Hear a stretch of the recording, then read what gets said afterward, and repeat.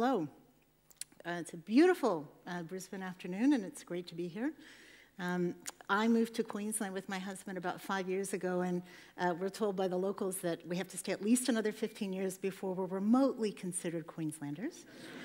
And I think with this accent, that's never really going to happen. So consider this a kind of global view, global citizen view. And in actual fact, my father, who was Hungarian and migrated to Brazil after World War II, where I was born, raised us on science fiction. So he was actually raised on Jules Verne, and I was raised on Isaac Asimov and, that. So this talk also is about kind of imagining the future and how amazing it is that sometimes it comes true. It's also about inertia. That's really the fundamental theme. And imagine how hard it was to get up this morning. Well, that's the power of inertia, kind of cutting through all of that.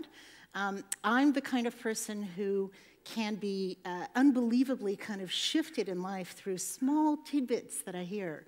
And I was listening to Radio National's science program to Robin Williams a few years ago, and I heard this small tidbit, and it just completely shifted how I think about being kind of on the planet, in the 21st century.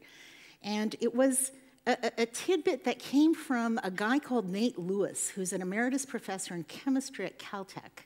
And although it's kind of long, I'm going to read it to you because it made me just jolt. So he says, you see, the Earth has a 35-year thermal inertia. And so what we're doing now is only the beginning, because we're waiting 35 years to even see what the effects are that we did 35 years ago. So it'll be another 30 years until we really start to see, even at the 380 parts per billion level of CO2 concentration in the atmosphere, what the effects actually are. And by then, we'll be at 550 parts per billion, and could even be more. So there's a big debate about whether it's bad, very bad, not so bad, but the key thing is there's no turning back. So I thought about that, and I thought, wow, 35 years. 35 years ago, it was 1975. That's a photo of my mom, who's extremely hip in Mexico with my cousin, whose name is Booby, that's true, and me and my sister. And, we had around 4 billion people on the planet. If you look at this little graph on the bottom there, you can see that there were about 330 parts per, actually that's billion, there's a bunch of typos here, of concentrated CO2 equivalents in the atmosphere. And it was a very, very different time. Big hair was more in. That hasn't really come back, to my great distress. But, when you imagine that the industrialization of China and India hadn't happened, that we didn't have flat-screen TVs and multiple levels around developed countries, and that what we're living with now in terms of the impacts, query whether they are just weather patterns or a reflection of the growing impacts of climate change, whatever it is, it relates to decades ago of what was in the atmosphere. So then it occurred to me how incredible, we can pump out these emissions and it only hits us in 2046. Like, that's a pretty amazing reflection on what it is that we've been doing, and this habit called fossil fuel emissions, plus deforestation and a number of other drivers, and how difficult it is to understand cause and effect when there's a delay period within the Earth's climate system. So, a bit of a pickle. And it kind of gets worse before it gets better. Because if we start dieting today, we're only going to lose weight, begin to actually see stabilization gradually decline 1,000 years from now. So, this discussion we've been having in Australia recently about incrementally pricing carbon, investing in, renewable energy, that's a 5% discussion. It's a 5% discussion on the beginning of a path. If it were the yellow brick road, we're Dorothy, and we're just taking the first step, okay? We haven't even met the Tin Man. And here's the pickle. So I hate graphs like this. I especially hate them when they're really big. But you'll see really clearly, what the consequences of this pickle actually are. So today on the left-hand side, you can see that that brown line, which is the CO2 emissions and growing in the beginning, we hope will peak. This is a very optimistic scenario. This is a scenario that imagines, Dorothy gets to Emerald City. We may or may not get there, but under this scenario where we manage to contain the peak and actually, flatten out into future centuries the concentrations of, greenhouse gases in the atmosphere, we are still stuck with temperature increases of a few degrees. Now, that doesn't sound very dramatic. What's 2 degrees, 3 degrees, 4 degrees? If you listen to the risks that our climate scientists, particularly here in Australia, where we're kind of on the front line of these impacts because we are a coastal community and we're surrounded by the sea, those small impacts, gradually rising seas, gradually rising temperature that will stay with us, actually have dramatic consequences for our communities, human development, particularly for developing country. I don't have to tell you guys this. This is such a rabid debate in Australia right now for biodiversity. And so as we wean ourselves off and move towards new technologies and different behavior, we're going to have to live with those consequences and hopefully minimize them and go on this kind of shift in eating without really seeing the consequences, other than through the models, which, are difficult to visualize. So we're in a race, and the race is against the inertia of the climate system. And there are some really interesting aspects of that race. So, when we talked about globalization 10 years ago, we talked about the free flow of capital and how markets were intertwined and currencies were now tradable and, people began to travel and so forth. What's happened now with the advent of the digital world is globalization is becoming very, very personal. And in a sense, if the single organizing principle behind globalization as we learned about it was nations and how they behave and trade and sort of, reach out into a global economy. The single organizing principle of this new digital age is networks. It's us and how we're connected. And civil society is way ahead of governments in understanding that. And I think it's pretty obvious that over the next 100 years, 150 years, we will reorganize the way in which we govern ourselves as these personal human networks grow. The other really interesting thing is this new generation of kids, I think they call them Gen Z, have a really interesting set of values. They're traditional in that sense of family and conservation and simplicity. They're highly environmental. They're driven by humanitarian values. And they're a lot more interested in happiness than they are in shopping, which is going to be really hard, I think, for the advertising industry. But, it offers you, I think, a bit of hope. We find ourselves in a time where the rate of discovery, just sheer discovery of our natural world through science and patterns and the connectedness across disciplines has never been faster, and it's exponential, which means the curve grows like that. And I had the privilege for a couple of years before moving to Queensland to be CSIRO's Director of Business Development. So I had the great fortune of seeing Australian science, across all these disciplines, come together to offer solutions, applied solutions. It's really quite extraordinary. And the other thing which offers hope, and I'll talk a little bit about, is if you want to watch how markets develop, watch where the early stage capital is invested. And if you go to Silicon Valley today and you talk to smart people and you look at where the really high-end VC firms are invested, it's in clean technology. It's in third-generation solar voltaic. It's in geothermal. It's around network solutions that will tap into markets that are rapidly growing in developing countries. So those are 4 things I want to chat about briefly. One thing which, in the context of all 4 of those things, I find really fascinating.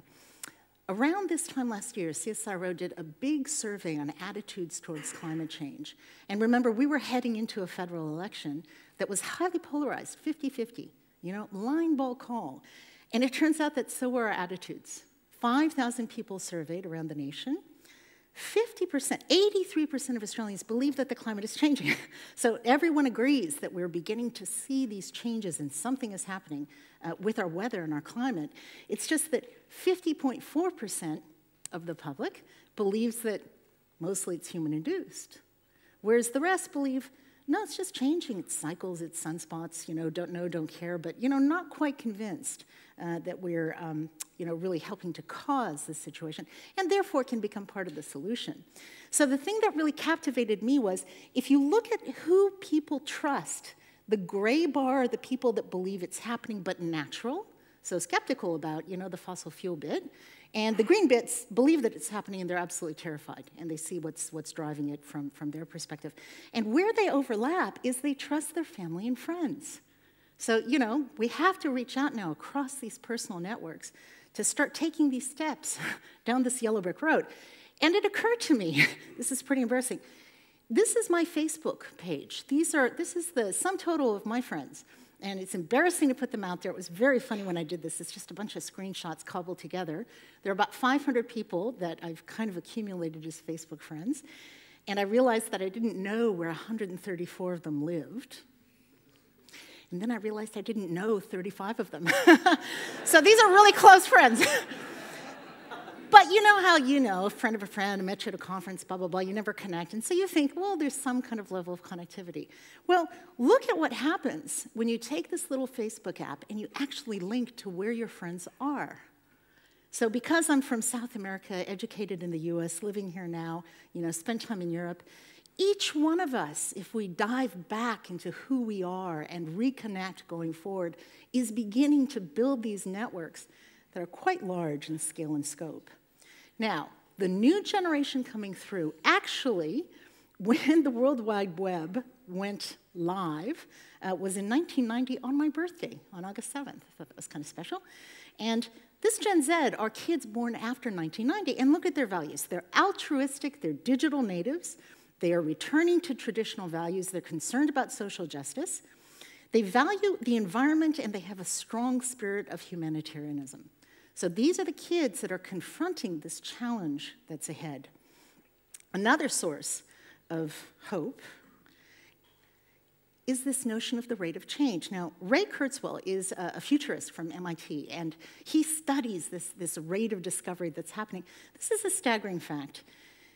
At today's rate of progress, everything that was discovered in the 20th century, from cars to electricity to, digital communications to airplanes to you name it, could be compressed to 20 years. And because it's exponential, because the discovery is happening on top of other discoveries, the 21st century itself will achieve 20,000 years of progress at today's rate.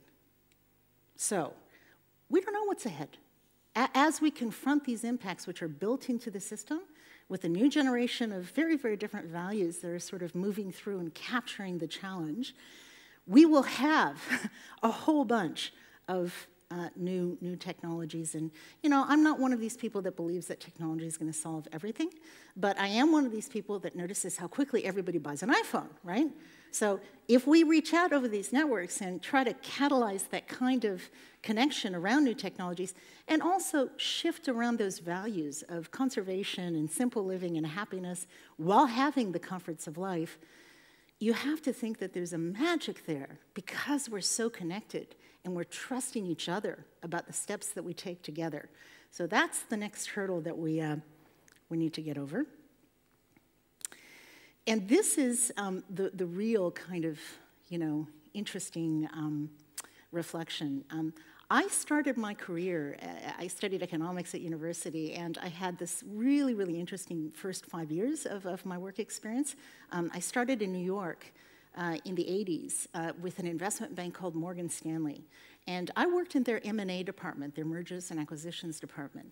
And it was a pretty full frontal kind of place to work as a young woman who, didn't really have a family background of investment banking, but just wanted experience and exposure. I worked on defending a large oil and gas company from a takeover. I worked on selling a chewing tobacco company. This is not the stuff of a greenie. I really cut my teeth in this very different kind of climate. And I had the real privilege of being transferred to Morgan Stanley's San Francisco high technology office. And there, they advised from Apple Computer to HP to Silicon Graphics to all of the early hardware, software companies, the companies that were really working on connectivity and networks. And we took them public. We got to meet the entrepreneurs behind them. We got to understand their ideas. And so I got to meet people like Jim Clark, who was the founder of Netscape and the founder of Silicon Graphics. And when you ask Jim, how did Silicon Graphics, how was it born? And he says, well, I just could see that this machine could create this graphic interface that would let people do things that they'd never done before. And he was so passionate about it, he, borrowed money from his neighbor, built a prototype, left Stanford University, went on this journey, and lo and behold, decades later, we have things like Pixar, and we can watch animation. I mean, the level of discovery that happens not just in Silicon Valley. Here in Australia, we have one of the world's leading photovoltaic research groups. And there is a controversy about, whether we should be manufacturing solar panels here or we just so-called lose the technology to China. My view is it's a good thing because we are global citizens, we have a global problem and we have to solve it. We have to bring our strengths and capacities to that equation. And if the Chinese can half the cost of solar panels for my rooftop by manufacturing at scale, and if our technology is driving that, I think that's a wonderful thing.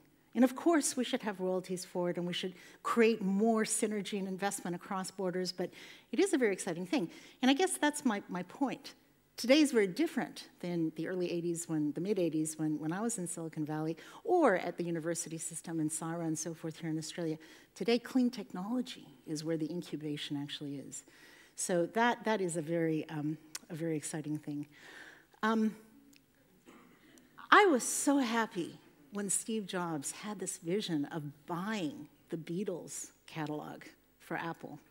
I just thought, wow, this is really cool. This whole new generation of kids is going to realize how fantastic these ideas are, about friendship and the sun and, all this other stuff. Growing up, when we went for night walks, my father was an amateur astronomer. He founded Brazil's Interplanetary Society, and in fact, in our backyard, there was this huge telescope that everyone would come to and debate what was happening with the stars. He then went on to translate for Yuri Gagarin's first tour to Latin America, which was very, very exciting. He used to show us an onion when we were little kids, and he'd say, you know what, you've got to remember, human beings, we've been on the planet for 200,000 years. The planet's been here for 4.5 billion years. We're not even that brown skin on the edge of the onion. We're a tiny little pimple on that brown skin on the edge of the onion. And that's what we have to be mindful now. It's not just our kids, it's the onion. So I hope that together, with a little help from our friends, we can beat this inertia. Thanks.